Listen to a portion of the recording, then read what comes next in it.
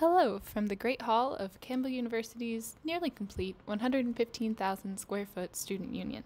We're entering the final stretch before the grand opening, so here's one last progress update before our students begin to make themselves at home. As you can see, work has been done on the central stairwell in the Great Hall, and throughout the building we noticed interesting light fixtures, wall textures, and even signage going up. These small details were a big change from our last tour in January. The cafeteria looks like it's ready for tables and chairs to be installed, and as you can see, it's a huge space upgrade from our beloved Marchbanks dining hall.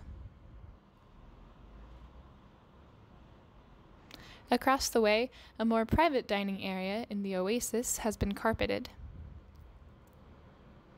And we really like the marble flooring in the downstairs hallway. This connects the game room with several offices and student spaces downstairs. Gym equipment is ready to be unwrapped on both stories of the two-story fitness center, and the ballroom lighting is now complete.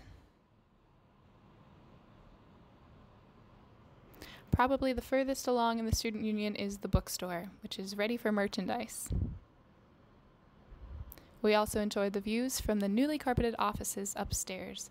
These will be used by student organizations, student life faculty, and staff. We hope you enjoyed this student union update. Please stay tuned for more details about the building's grand opening coming up soon.